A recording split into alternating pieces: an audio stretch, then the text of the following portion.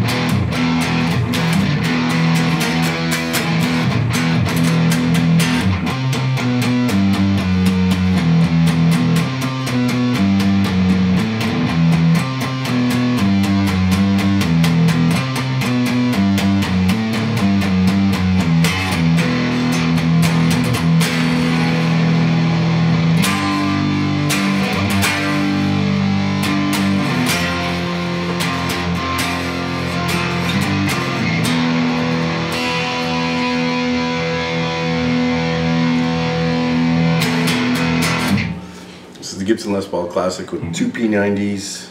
It's got the pretty binding. I love the sound. I'm using the middle end neck pickup right now. The line 6 with just a generic distortion. So I'll try, this is just the bridge pickup.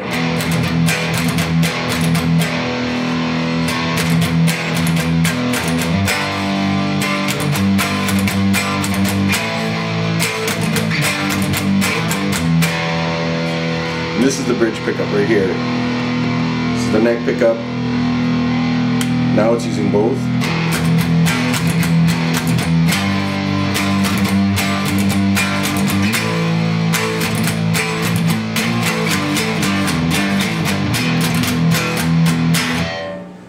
I love that little feedback.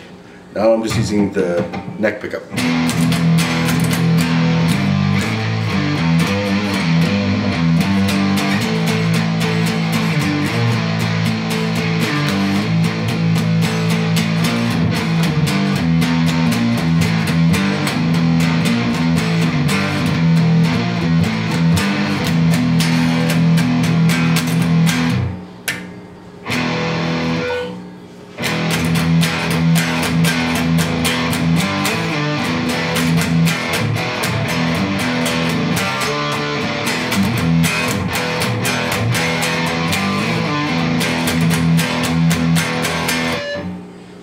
That microphonic squeal. So the bridge pickup is typically a little it makes me happy, a little more growl, right? And then when you're using both,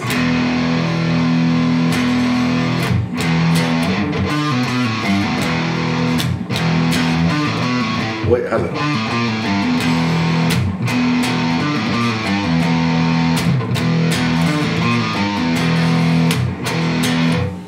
Got the bite of both. Just sounds spongier. I can't explain it. And then just strictly the neck. You got a more clear, defined sound, which is good for kind of like.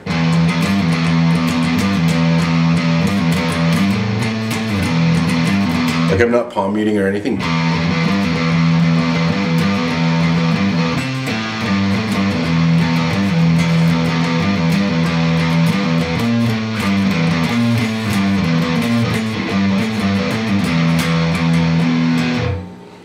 It's good for kind of like spy, James Bondy kind of stuff.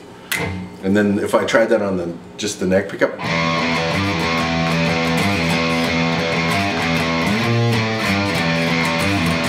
it sounds nasally, whiny.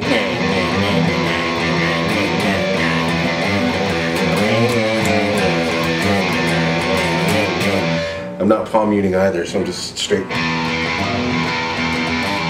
If I palm mute it,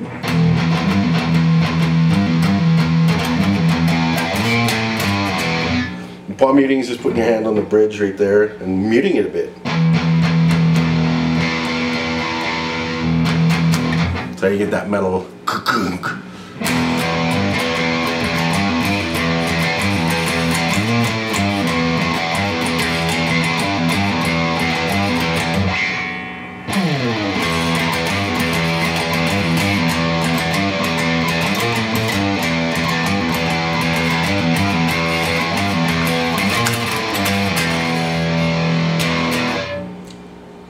So there you have it.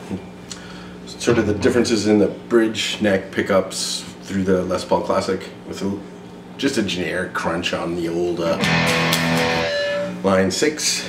I'm gonna keep playing guitar and turn off the camera and have fun. I just started playing. It's like 7:30 in the morning. My kid's up, so I'm like, I'm fucking play distorted, yeah. So have yourself a wonderful day. Thanks for dropping by the Guitar Gear Channel Challenge, where every day for a year I'm going to be posting stuff and hopefully trying to share some knowledge and have fun. So take care, have a wonderful day, and see you next time.